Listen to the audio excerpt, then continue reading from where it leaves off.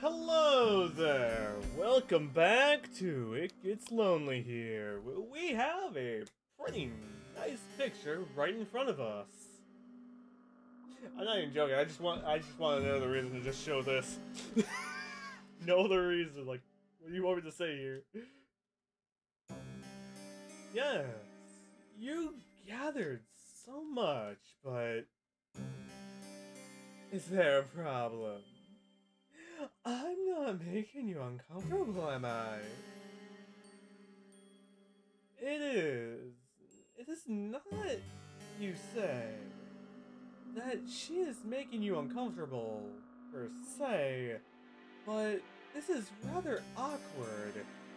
You did not expect this at all. Of course, I don't think anyone would expect it at all, anyways. And she is now worried she's not worried that this is unhygienic. Unhygienic. Yes. That is kind of unhygienic when you think about it. The Princess Blinks. She is the very picture of innocence, which is funny, really. Even her finger is still inside, still nestled against her tongue. Yeah, not a whole lot you can do right now. I don't know what that means, but I don't know what you mean by that exactly. But I've heard this is the best way to take care of cuts. My nursemaids used to do this for me when I was a child. It's what you're supposed to do. Okay.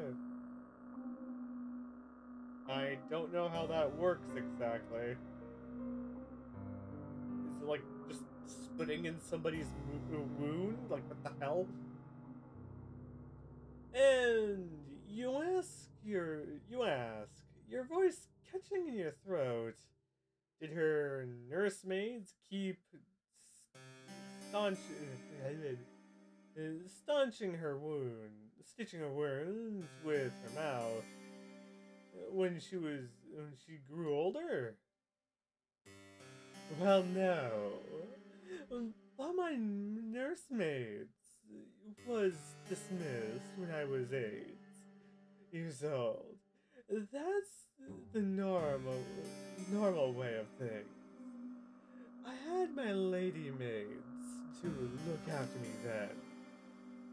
Okay. How very interesting.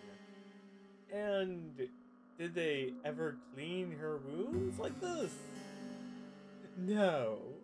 The princess says, smiling malevolently, because I'm not clumsy enough to cut myself silly. Okay. Now that was quite the sharp retort.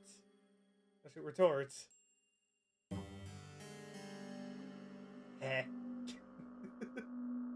You did not expect it. Your face turns even redder. If such a thing is possible, though this might perhaps be your benefit, to your benefit. With some luck, all of your blood will flow into your face, rather than to your finger, and your bleeding will stop. It doesn't work like that. Has it stopped? Your injury was not deep. It was not a deep one. There should be no need for the princess to keep on sucking, but she still is. Is she a vampire? I wouldn't put it past her. You are not accustomed to the interming. What the fuck that word is? of this nature. It is making your heart flutter. The princess knew what her mouth was doing to you. You were sure she would not be so familiar. She barely knew you for like 24 fucking hours. What the hell? You feel quietly cherishing confidence that she would scorn you for your feelings and deem them unnatural. Okay. It would not be the first time. At this point, you should be used to rejection. It still stings, though. Hell, rejection's a thing. Is a bitch anyways at times. It's stinging. It's stinging much, much more than any thorn or any rose ever could. Hey, it's part of life, damn it. The days pass. Following your misadventures in the Rose Garden, in a relaxed, unharmed sort of manner,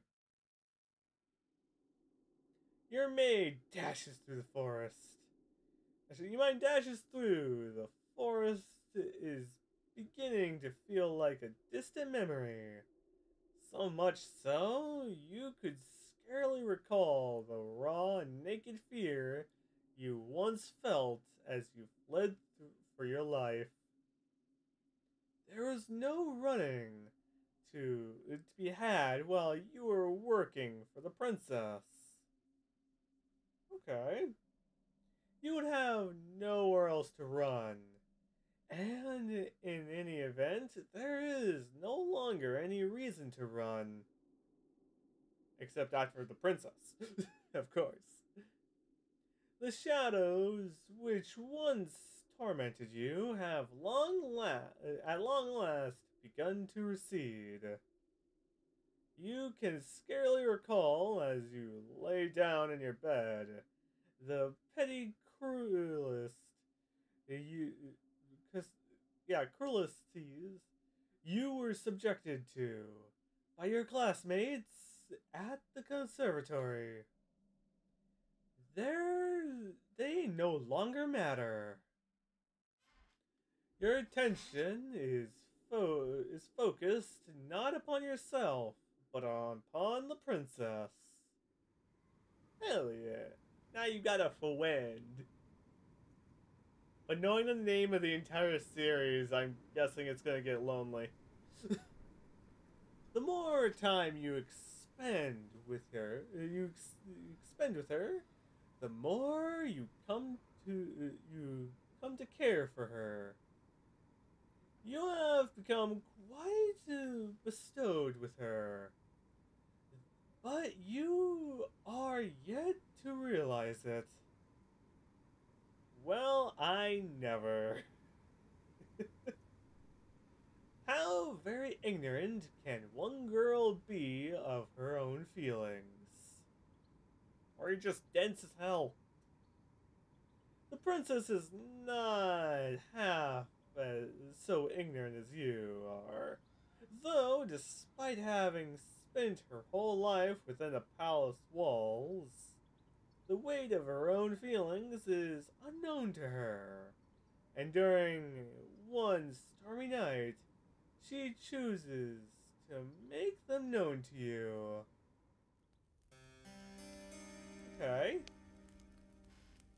Is this a good thing or a bad thing? You are in the princess's chambers later. Perhaps then you ought to be later than is strictly appropriate. It is dark outside, and there's little save the light of the moon to envelop it. That and the fire which crackles in the grate. You have only just finished stalking the very fire, and now you rise. I'm concerned. That's a bad thing. You look to the princess, who is lying in her bed, and you bid her a good night, as you have many nights past. Okay. With a neat curtsy, you turn to leave. But the princess' politely voice gives you a pause. Wait, dear one. Do not go, not just yet. Okay. Perplexed, you pause. Then look back at the princess. Though she is smiling, her expression is unusually wan. Is she alright? I don't know. Oh, I'm sure. I'll be fine.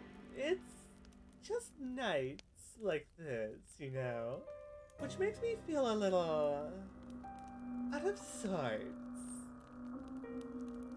Okay. In which way?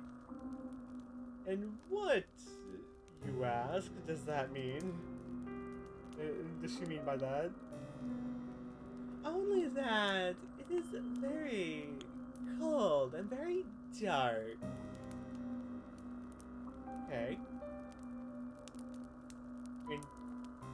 I feel like I know where this is going.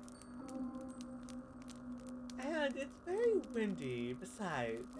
I'm afraid there'll be a storm later. It was awfully cloudy earlier, when we went out for our walk. Yeah. And? The princess is not mistaken about that. The sky, when the pair of your prominent about the garden earlier, was gray and steely.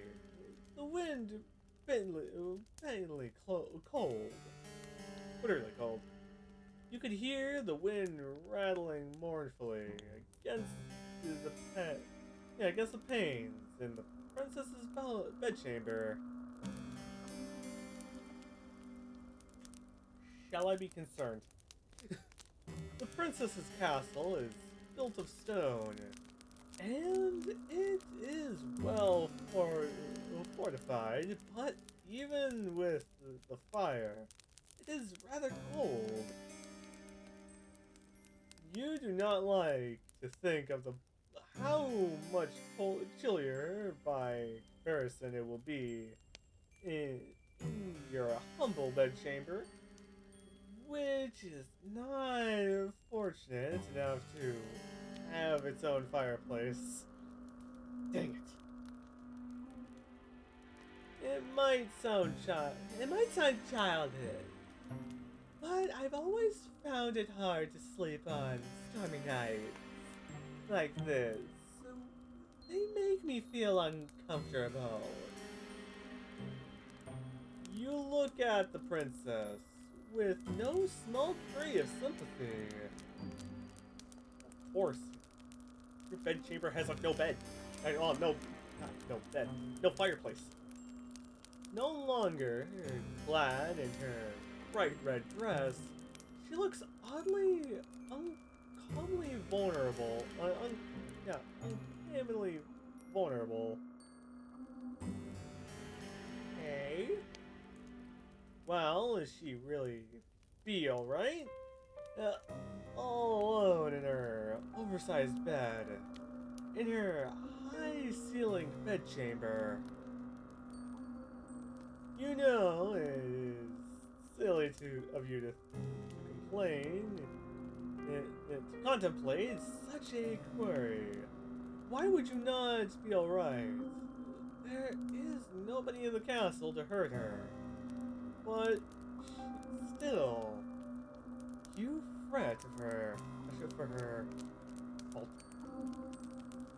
You're in a giant freaking castle. There's only two of you. The princess and her maid. As her lady maid, it is your job to fret for her. You would never want your mistress to feel unhappy. You ask the princess, what is it she would have to do? And the princess perks up at this, pleased perhaps that you are taking the initiative.